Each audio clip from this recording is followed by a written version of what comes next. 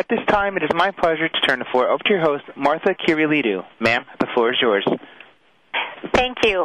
I'm Martha Kyrillidou, and it is my pleasure to welcome you to the second ARL Salary webcast.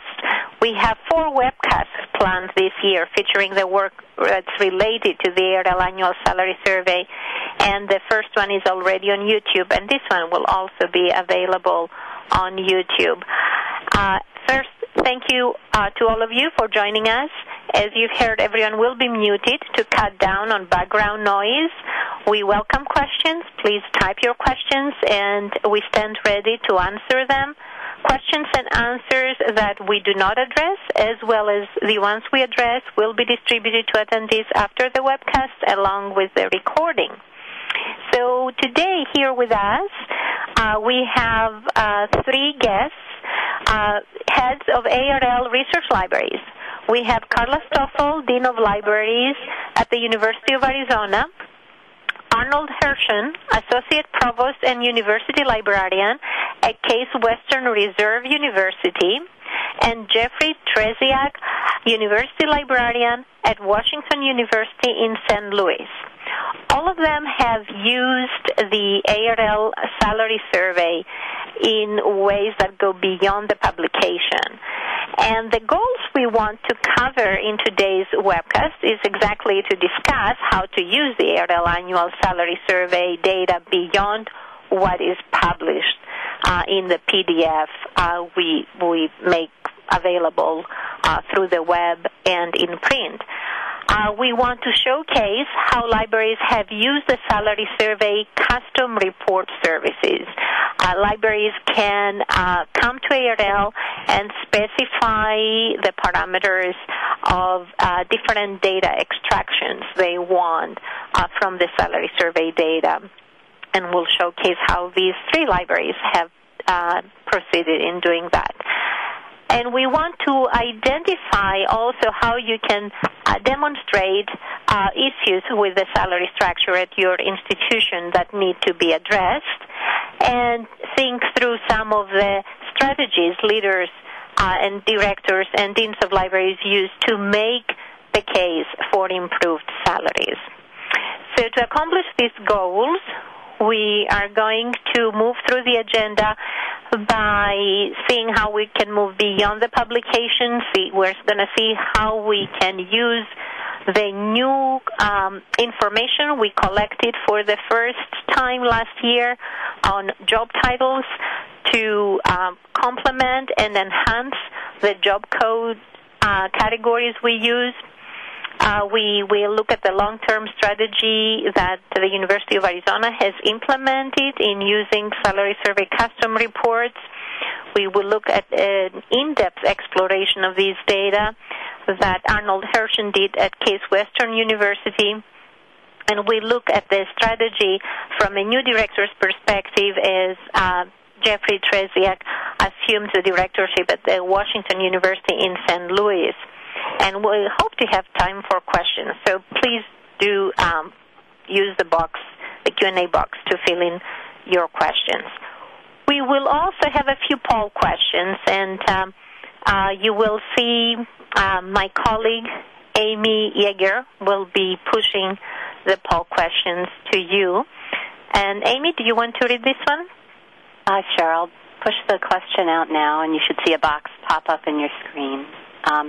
The question reads, have you used the ARL Salary Survey to make the case for higher salaries at your institution? The answers are yes, no, or no, but we plan to use it.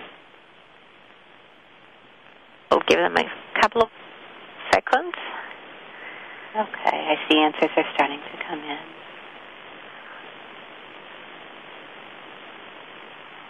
And the votes are for? Stopping the question, okay. Previewing the results, we have 54% said yes, 36% said no, and 9% said no, but they plan to use it. Okay, so the majority have used it, but a lot of them are planning to make more use. So you can use the publication, and what can you find in the publication? How can you use the publication to make the case for better salaries? You can look at beginning professional salaries, and we publish that information by institution. You can look at breakdowns for different job categories for men and women, for different minority groups. You can also look at the breakdowns for the different job categories using the job codes, the standardized job codes we use. Clearly, they are, a little bit general, but they do offer a perspective. We have the breakdowns with years of experience, with geographic regions. We have breakdowns of salaries by different types of libraries, the privates, the publics, the Canadians, and of course by libraries grouped in different size based on their number of library staff they have into 4 different groupings. Last year, for the first time, we collected job titles, and a lot of that had to do with the revision of the job codes we used and validating whether the new job codes reflect new and emerging job titles adequately. But we have also found out that it's useful to use the job titles as we try to develop custom report services for salaries. And Arnold Hirshon from Case Western actually had the opportunity to use some of that job title information. Arnold, will you briefly share with us how was that useful to you? Sure. I'll talk in a little bit later about what we did more in depth, but in this particular case, we had an associate director position come open, and before we advertised the position, I was asked even by the provost's office what the salary comp would be for the position because we needed to be able to budget effectively for it. And so I checked with Martha, and I said, if I gave you the following essentially keywords, because every title is going to be slightly different from library to library, can you give me salary comparable information? And she gave me very useful information.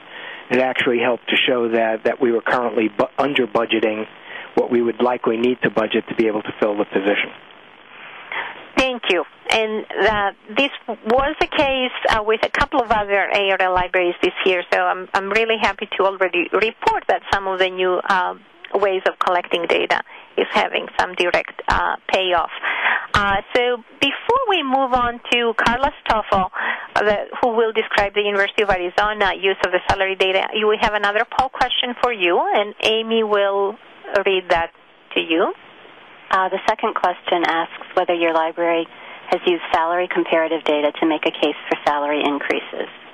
You can choose once every year, yes, every year, yes, once in a while, or no, not really. And people can cast their vote again.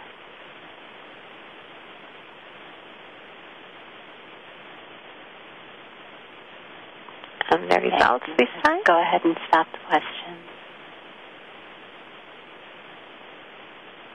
And previewing the results, 12% use it every year, 62% once in a while, and 25% no, not really. Yeah, so the majority is once in a while. Now, Carla, is someone who has used the salary survey, not only the salary survey publication, but salary survey custom report on an annual basis, and this started before I came here to ARL, so it's been happening for a number of years now, and she'll tell us the story of the University of Arizona's use of these data. Carla? Yes, thank you, Martha. Well, a little over 20 years ago when I came to the University of Arizona and I was negotiating my package to be dean here, I noticed that the salaries for librarians were very low, and I asked the then provost if we could develop a plan for over 3 years to bring the salaries to a higher level. And he suggested to me, I was coming from Michigan, so I was using Michigan salaries. He suggested to me that he had no evidence at all that our salaries were low, that he had no idea that nobody showed him that anybody ever left because their salary was too low, or that anybody ever turned us down because what we offered was too low. And at this point in time, the provost actually was bringing back to centrally all the money for positions, and then you had to justify a new position, and we're faculty at assistant, associate, or full, and then he used kind of as his benchmark kind of what people were already making. So it was basically the poor getting poorer. So he challenged me to prove to him that we needed to do something different, and that I could come up with something that was national in scope, national by meaning our university peers across the country, that it would be regular and annual, and that it would have legitimacy like the AAU salaries for assistant, associate, or full faculty members in universities. So I turned to ARL to see if something could be done with the salary survey to customize and compare our salaries by rank with peer libraries. We had 15 peer institutions identified by the Board of Regents. And ARL staff looked at a number of possibilities and came up with 14 tables that compared Arizona's low, high, average, and median salaries to our 15 peers. And you'll see on the screen the categories that we used for salaries. To actually set our salaries, we started out first using years of experience, and then we moved to rank as the average salary by rank for setting most of our salaries. The rest of these, though, did give us useful data. For example, average salary by number of years of experience, for example, 10 to 14 years in rank order, sort of told us where, in general, our people were outside of assistant, associate, and full, and helped us benchmark the same with race and ethnicity. So we could do a number of comparisons, and we then moved to, you see the 5 to 9 years experience by rank that gives you some of the data that we could actually compare ourselves to. And then we sorted on average salary.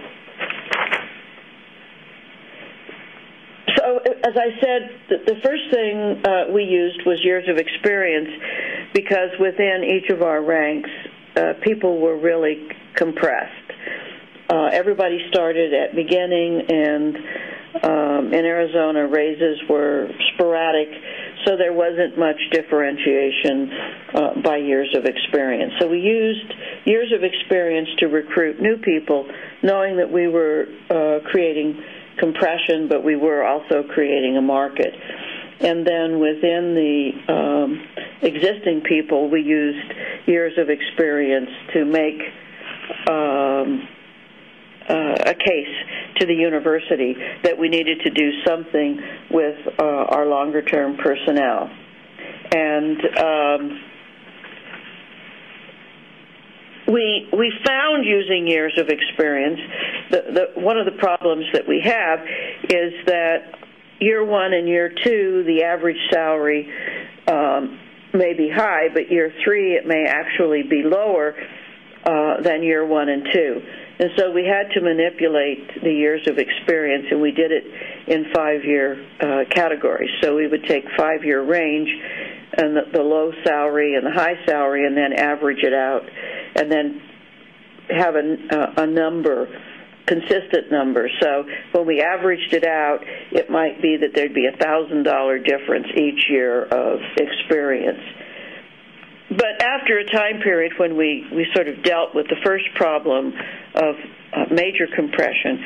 We realized that within what we were trying to do at the University of Arizona, reward people by learning, and that years of experience didn't necessarily mean that somebody was more performing at a higher rate or more valuable to our program. So we had a new compensation program, and we moved then to peer average by salary. Our first set of peer averages, we have assistant, associate, and full, and this worked for 18 years. But we found our peers moved to a four-step system, and so this last year we've actually had to move to the four-step system for comparison because we only had one peer that was still using the three steps. So that became another issue for us.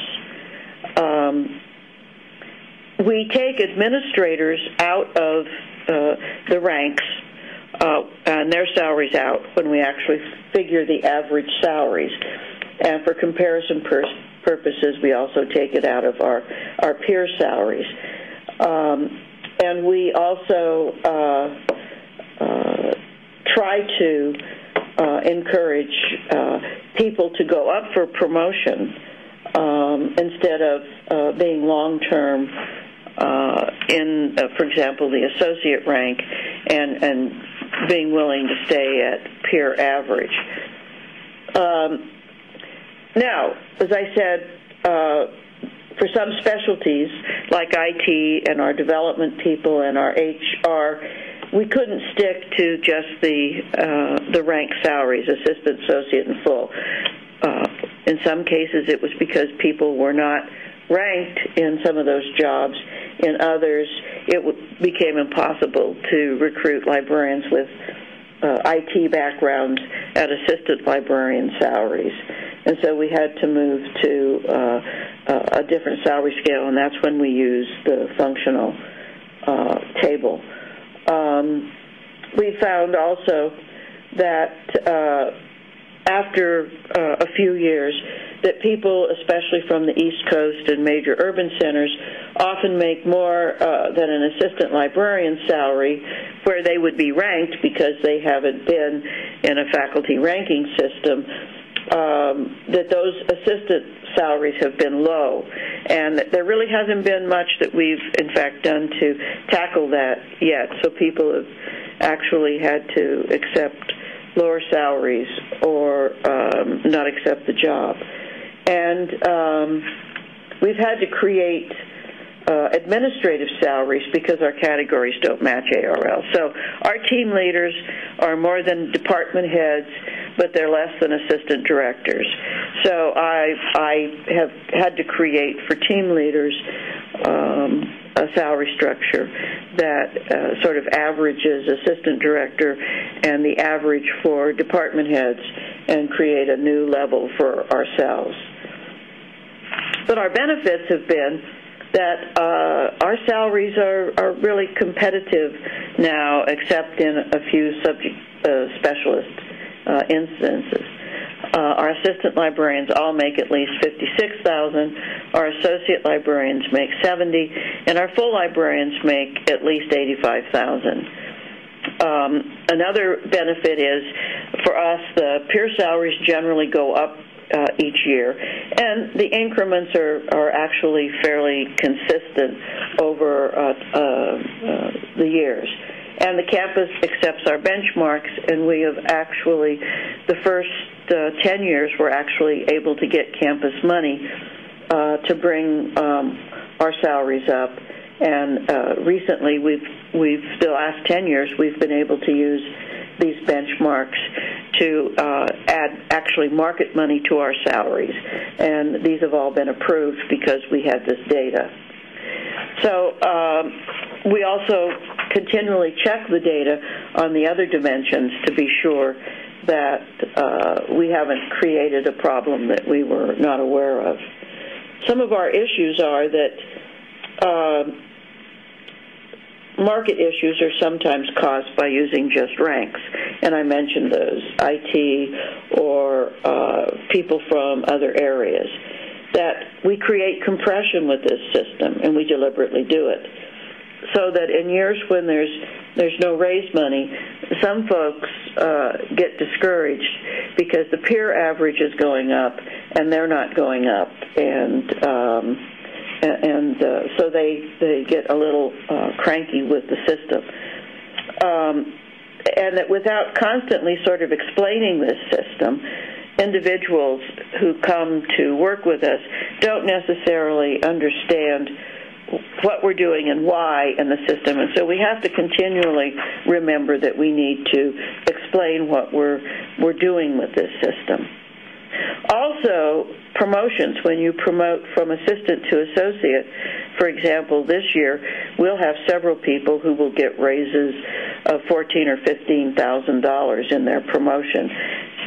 That's good for them, but it's sometimes difficult for the library to come up with the money, but we do this consistently with promotions. Once in a while, the averages drop. Especially the last few years, the averages have dropped in the full librarian ranks. And we believe it's probably because this is where people are mostly retiring. So there are some associate librarians who are looking and seeing that 3 years ago, if they promoted, they would have gotten a much larger raise than if they promote now or next year. And that doesn't encourage some of the things that we would like to encourage. But it's worked pretty well up to now for our salaries for librarians at Arizona. Thank you, Carla. There is a question from Eileen Theodore Schuster at Ohio University. She's asking whether you consider using median rather than average figures. Why using average? We're using average. I think we chose the average salary at the time. The average salary was higher than median, and my purpose was to get salaries up. So that's why I chose average. Great. Thank you. So we move on with our second speaker, Arnold. Okay, good afternoon or whatever time you're in. I'm going to explain that our approach was, this was the first time a market equity study had been done in the library, probably in quite some time. And our salary equity review was really an integral part of our strategic planning process. It was not an independent exercise. It came towards the end of the strategic planning process after we had done the strategic plan, after we had redesigned our organization so that we knew what all the positions would be in the new organization. We had all the job descriptions in that new organization. And so this set the context for, now that we know what the jobs are, how do we appropriately pay people for the jobs that they're about to be doing, or in some cases, by the time the salary review was completed, the jobs they were actually already doing. So if we can skip a couple of slides, please. So when we did the market equity study, we did it looking at 4 different categories of staff. We had exempt staff who were in the library broadband family, which I'll explain in a moment. We had exempt staff who were outside of the library broadband. We had non-exempt staff both in a library broadband for non-exempt and a non-exempt university classification. So the library job family was all positions that were unique to the library. And so if you look at the exempt and the non-exempt, it would have been exempt and non-exempt. If we look at just the exempt, it's librarians and non-librarians, but positions for which there's no comparable position elsewhere in the university. And the university terminology here for this was broadband, which is really an HR classification system, but the easiest way of thinking about it for most academic librarians is our librarian broadband was equivalent to academic status. and it was a 4-tier, and it is a 4-tier system, as Carla was explaining. Ours are Librarian 1, 2, 3, and 4. One of the things that we did when we made this switch, originally when we were talking to HR, about university HR, about making these changes, they wanted to move everybody to apply for every job, and we did not want to do that. And so we created generic job descriptions, and the 4 classifications have these generic job descriptions for anybody who's in the broadband. And the 4 categories will be familiar to probably anybody who's in an academic or faculty status situation: things that relate to job performance, professional contributions, service publications and presentations, and so forth, professional knowledge, abilities, and skills, and professional qualities. And people have to be able to show competence in all 4 of those areas. The other thing that we stressed to the exempt staff who are in the library broadband is that as you move up the ladder from a Librarian 1 to a Librarian 2 to a 3 and a 4, the expectations for what it takes to move to the next level, stay at the next level, and go on to the level beyond that, the expectations continue to increase. That was also something that was probably a little bit new for people to get their heads around, but it also affected how we did salary study and how we approach the process. So I mentioned that we replaced the individual job-specific position descriptions with one generic library position description. So there's one description for Librarian 1s, another description for Librarian 2s, and so forth. And then there may be supplemented with a small number of either specialist or officer descriptions, and we had separate descriptions that were required for team leaders or for associate directors.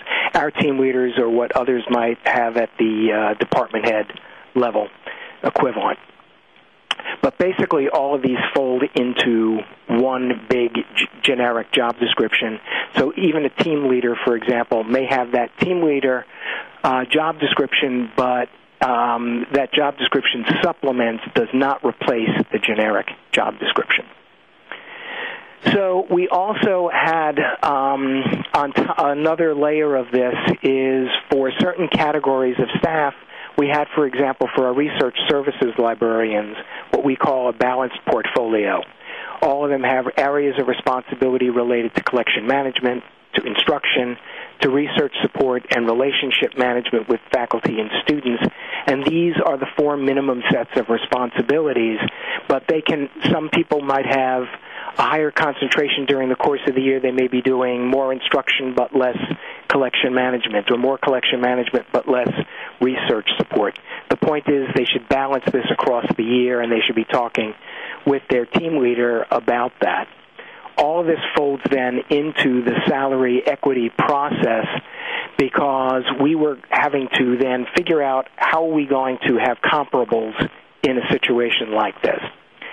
Now, again, I'm only talking about one of the 4 groups that we looked at, which is the librarian and library job family broadbands. So we asked ARL to compile salary data for 4 cohorts. One was for Case Western defined institutional peers, and those are the institutions as defined by the university, not defined by the library. We asked ARL to also collect information for 6 other private universities around the country. We asked them to combine those 2 data sets into a single data set. And then we asked for a 4th one of just the 4 other ARLs that are in Ohio, just in case that issue were to come up within the university, which I'll explain later why it didn't. But we had all that data if we needed that data. Now, when ARL sends you the data, and this is an opportunity that Martha and I have been talking about, is it comes in very raw form.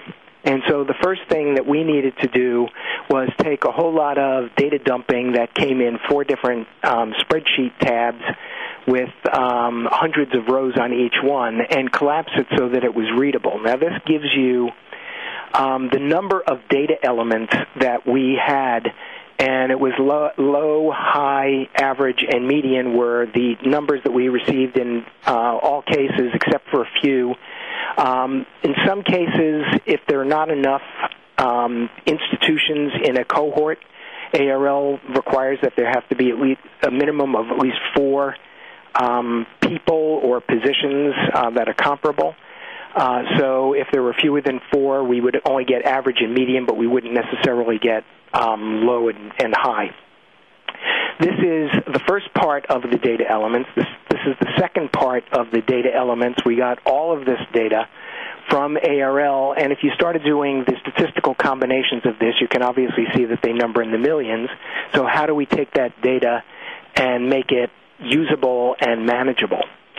So if you think back to that slide a few slides ago of the raw data, we took that raw data, and what you see on the next slide, you can advance to the next slide, please. What you'll see in this slide is just one of the many tables.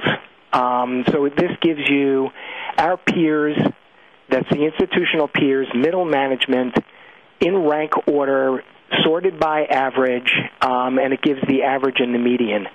And going back to the question that Carla was answering before, let me just make a generalization. We looked, before we decided to use one versus the other, we looked at average and median across the board of the various categories we chose to use, and frankly, there was little to no statistically significant difference between them in our peer cohorts, and you kind of get a sense of that as you look through this one right now. So it really, if you use the average, it was 76,000. If you use 197, use the median, it was 75, 897. It was almost random which one we picked. So we looked at a number of possible approaches for organizing and selecting our data, and we found that there was just so much data, and there were a number of things that we tried that didn't work. Tried to use a multivariate analysis, and inclusion of too many variables increased complexity and did absolutely nothing for increasing the value of the data that was being generated, so we started eliminating variables. We looked at trying to set the salary by specific functions or by specific positions. By and large, we found that the data did not support it, and some of it was almost random.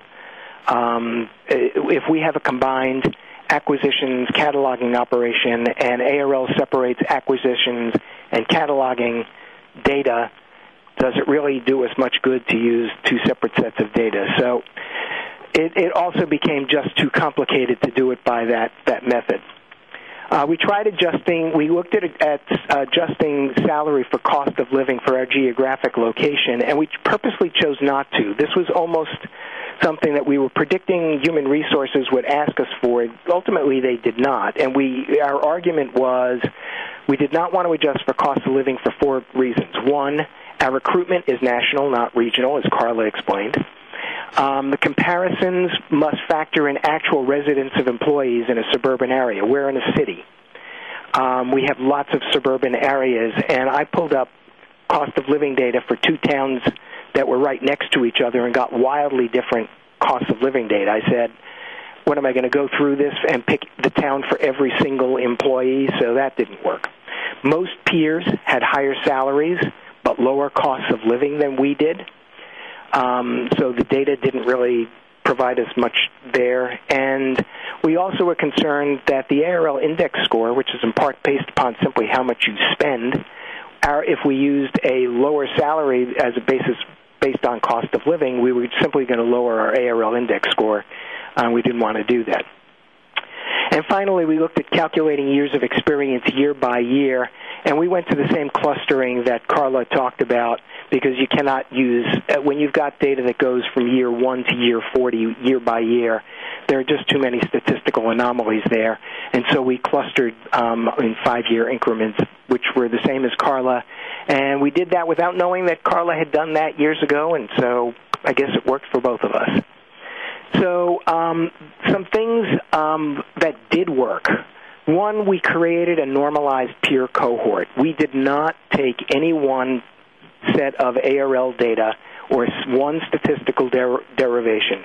We took instead, and then you'll see it when I get to a little bit farther down in the next slide, you'll see that we created a new salary table that interpolated data and said in some cases it might have been median, in some cases it might have been high-low, but we did it on an interpolation basis. We created a new base salary table. Then within each of the 4 broadband categories, we ranked base salary by years of experience clusters, which I'll get to in a moment. And then for individuals with managerial, administrative assignments, those team leaders, we added a stipend. So this is what it looked like. Go to the next slide. The salary table, if you look to the left, those were what we see are the minimum, the medians, and the maximums. That's what we used to calculate our new base salaries, and the plus signs that you see on the right side, that's how much we had to add to our current salary chart to make the difference. So you can see, for example, at Librarian 2, the maximum had to go up by $12,000, but in Librarian 4 it only had to go up by $4,000. Then we adjusted by years of experience, and if we go to the next slide, it'll be a little bit easier to explain that. We basically said we're expecting that at certain levels you already had a certain number of years of experience. So there was no sense in making an adjustment for a Librarian 4 with only 3 years of library experience, because we wouldn't have a Librarian 4 with that few years of experience. We also wanted to max it out because at some point, having 20 years, 25 years, 35 years, 40 years at the same rank is not necessarily giving us qualitatively anything higher. And so you can see in the orange where the stepping goes in, but it's not a formal step system.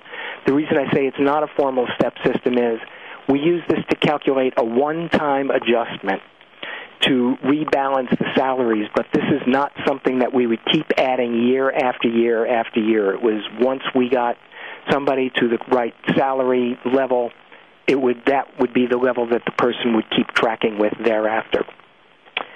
We go to the next slide. Our team's leaders' stipends are not calculated into the individual's base salary.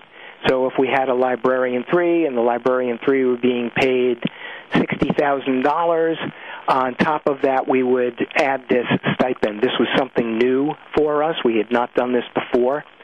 We do compute it as an increase to compensation. In other words, that stipend amount is calculated on salary plus fringe benefits, but it is not in the base salary.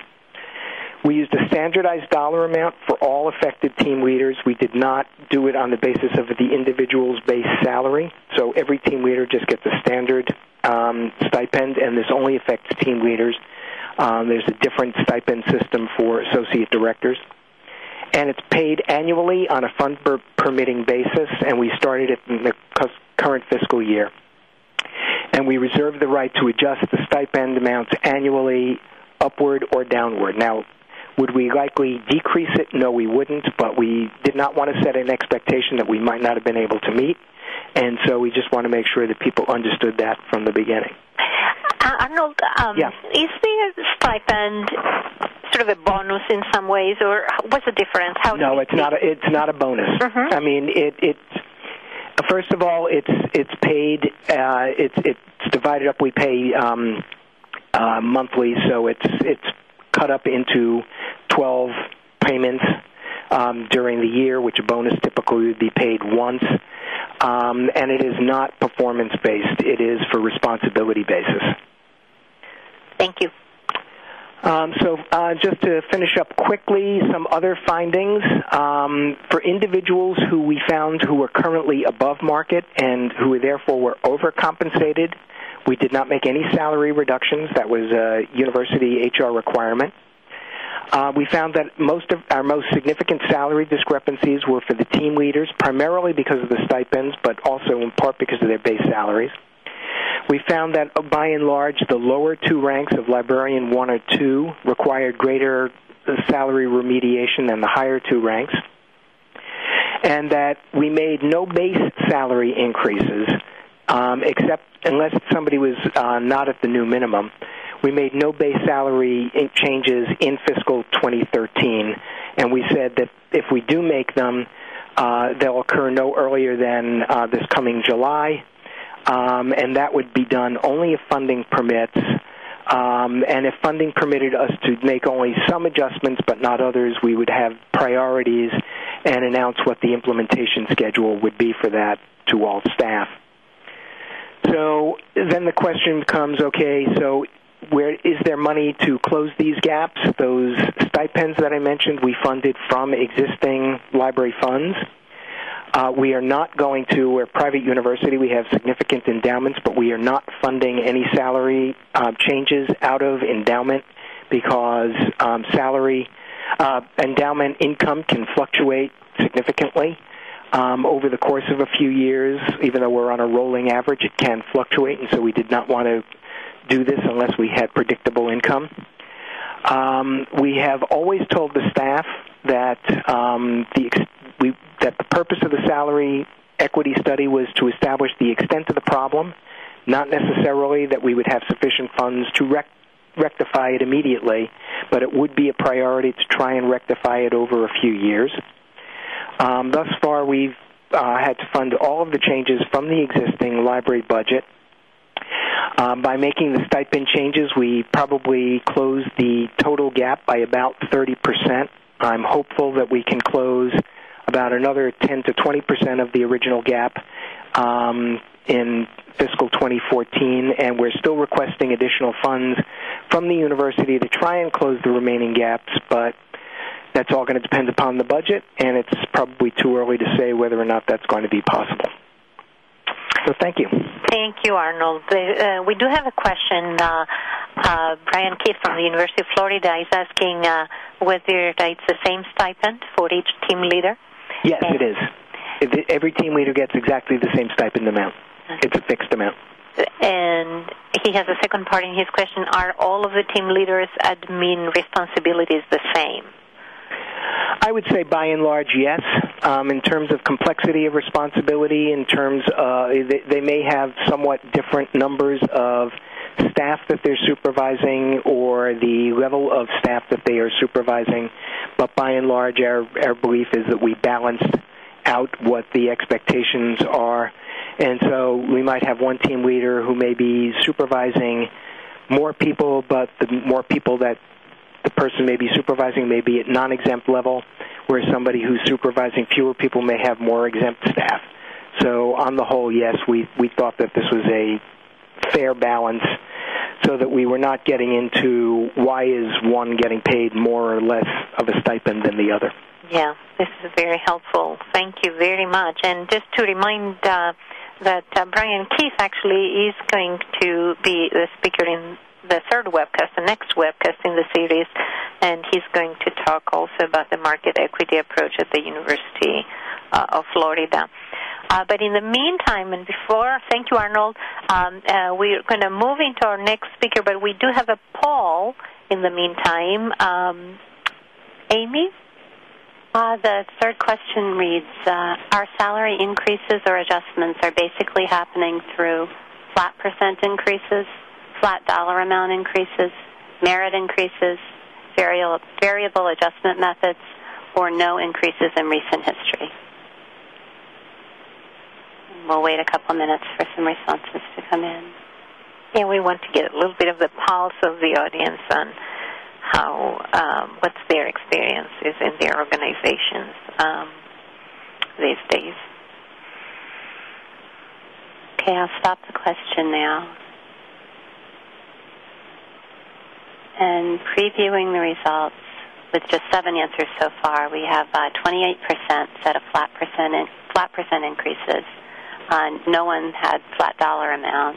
42% merit increases. 28% variable adjustment methods, and 0% had no increases in recent history. That 0% is encouraging. Thank you, Amy. And Jeffrey Trzeciak from the Washington University in St. Louis. Jeffrey? Thank you, Martha. My presentation is probably going to be fairly brief since I am new to the role of University Librarian at Washington University in St. Louis, and we're still really in the early stages of working with the data that we've received from ARL and working with our institution to address some of the issues that we have with salaries. Just for a bit of information about the university and how this data pertains to it, for the purposes of this presentation, I'm focusing on the library locations that report to me as the university librarian. So that does not include our law library, our medical library, or the social work library.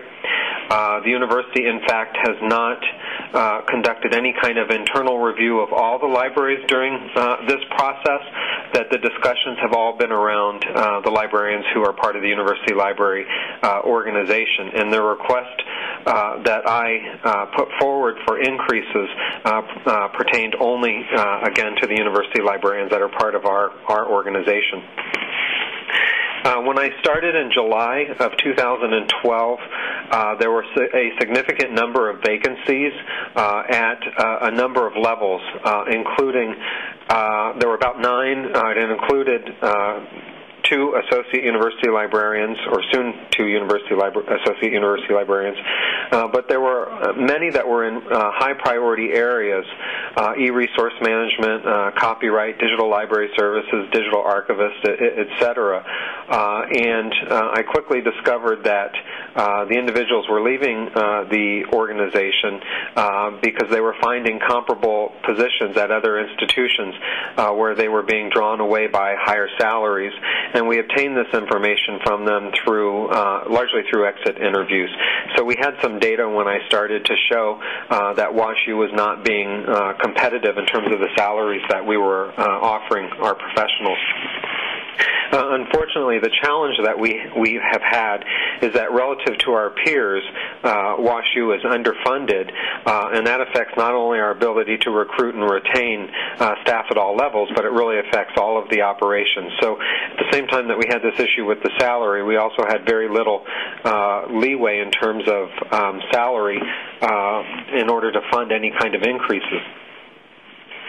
Around the same time, I actually learned about the issue with our salaries here at WashU from Arnold, who had already started this process and called to alert me to the fact that WashU was quite low in terms of salaries at all levels that we were offering.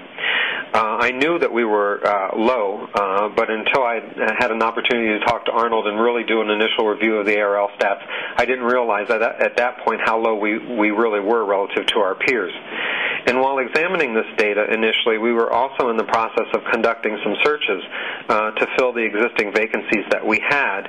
And through that process, we had 3 of our most qualified candidates turn us down due to low salaries, which gave us some additional data. And at that point, we were really not able to adjust the salaries in order to meet the needs of the candidates because the ranges were completely out of whack. So we knew we had to adjust salaries at all levels in order to address the issue. We made the request from ARL for data from WashU and our peers. So that included institutions like Chicago, Case Western, Rochester, Vanderbilt, Duke, and others. And we requested data for all levels of our professional staff, although when we went to make the request for the adjustments, we really focused on the lower levels, which I'll explain in a minute. The budget process at WashU our budget year is July through June, and unfortunately, while we were working with the university on this salary issue, in preparing our budget for next year, the university asked all units to submit a possible 5% budget reduction. In February then of this year, when our budget requests were going in, we submitted, in addition to the possible 5% budget cuts, we also requested an additional $150,000 to enhance librarian salaries, having already received the initial data from ARL. And we were able to provide this data to the university along with the request that went in with our budget submission. At that point, the request was then forwarded to our central HR for review. They used the ARL data that we requested, but they also conducted their own market analysis using data from Towers Watson and also from the College University Personnel Association. So they accepted the data from ARL, but also wanted to get some additional data from outside, and they were able to get this through Towers Watson and Coupa. We then worked with HR to identify how we would distribute the funding. At this point, HR factored in that we were going to get an across-the-board 2.5% increase anyway. So they reduced the amount that we were requesting, but the total add-on request was actually increased as a result to $158,000. At this point, we chose to limit it to the librarians that were at the lowest ranks because we believe that's where we had the greatest problems with salaries. So essentially, it's everyone under middle management. And we identified 3 ways of distributing the funding, which would be based on qualifications, skills, 4 areas: performance and comp ratio. In priority order, then, we identified skills would be first. This included things like language proficiency and technical skills. Second would be qualifications, largely identifying dual degrees or additional advanced degrees like a PhD. Performance, which had always been part of the annual process, so we didn't want to exclude it from this. And then also where they were in their comp ratio in terms of their years of service and salary increases. The process then continued with the request. Once it was reviewed by our central HR, was then forwarded to the Provost's office for approval. So at this point, HR was just saying, the data is accurate. We understand the request. Let's send it off to the Provost's office for approval. And the Provost's office approved the process, but not necessarily the ask for additional funding.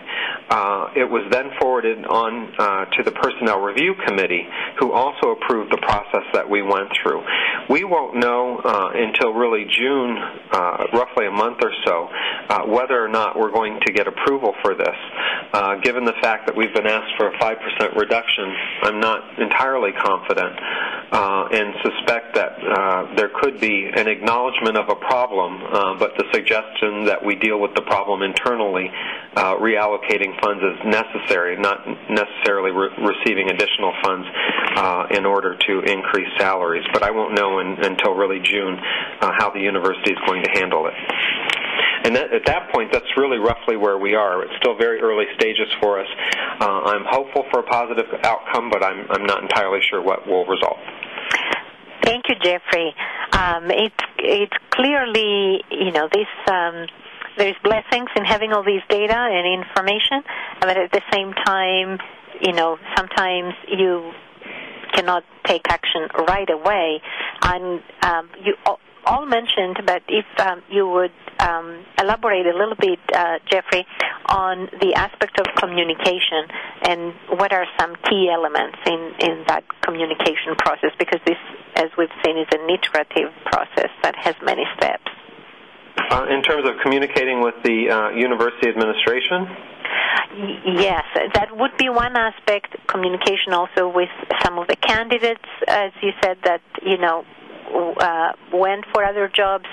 A number of different communication aspects. Is there some specific elements you would like to highlight as to what have worked positively, what has worked positively in some of these? The exit interview with departing librarians was instrumental in identifying the fact that we were losing people to other institutions who were paying more. So that was a very important part of the process. We were also, of course, in the interview process, speaking to candidates who we were offering positions to who were declining based on salary, and we were able to identify then with them what their salary expectations were, and in some cases what other institutions they were being recruited by. So we were able to make comparisons there. And this was all really useful data for us to have. Washington University, of course, pays very close attention to what peers are doing, and we were able to make the point that in order to be competitive, we really needed to take a harder look at our salaries, and having that data certainly helped. Thank you. And Arnold and Carla, anything you would like to highlight on the communication aspect?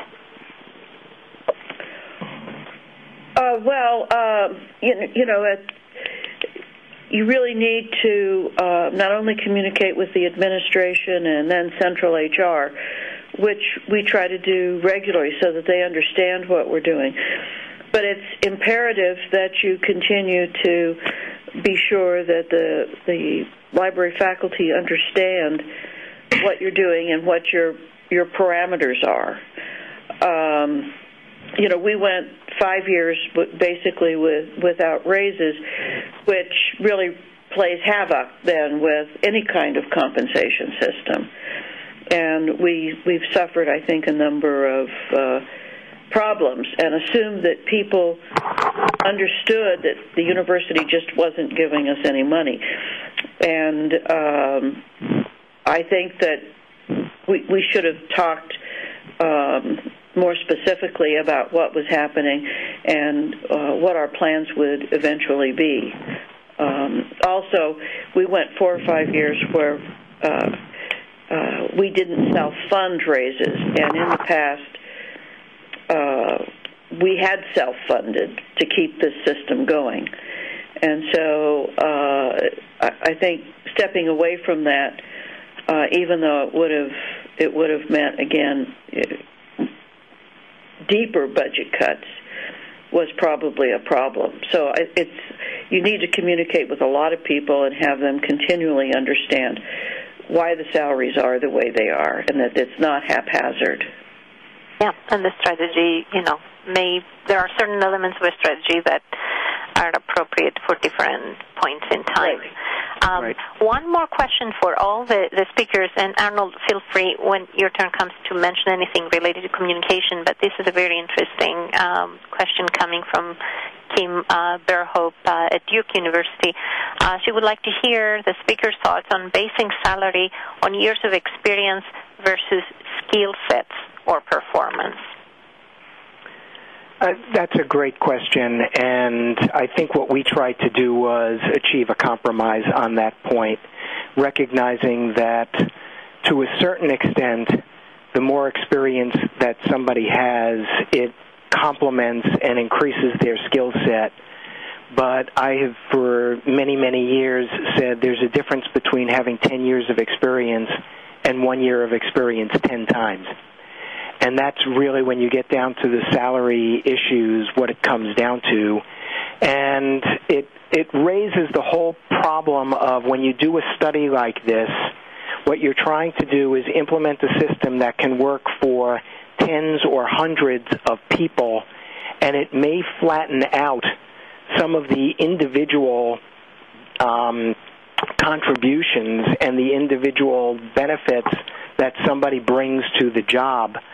But what you're doing is basically trying to recognize a certain amount of experience, recognize a certain amount of years that it takes to get that experience, but not necessarily try and do that exclusively.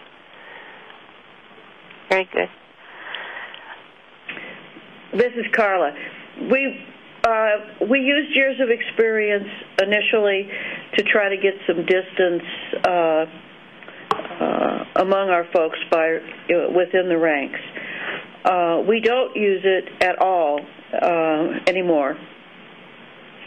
And I guess the issue is one that Arnold raises is it's very hard to tell by years of experience whether it's 10 different years or 1 year 10 times. And so we moved to a philosophy that says if we bring people in at midpoint, which is the average, then we will try to keep them at midpoint, assuming that they are performing their job very well, and that they should be compensated at that point, and that beyond that, merit should be the determiner, and part of that merit is gaining new skills and making broader contributions to the organization. Thank you. Jeffrey, would you like to comment on this last point? If not, we can move on. We're going to remind everybody that we have our next webcast on September 10th. It's a case study of using the ARL salary data to establish and maintain an equitable salary structure for faculty librarians. And as I mentioned before, it's going to focus on some of the techniques developed at the University of Florida, which is actually the place where they are also developing the position data bank. And my colleague here at ARL that will join us for that webcast will talk about that aspect. On November 5th, we have another webcast on analyzing age and race ethnicity demographics with Mark Puente and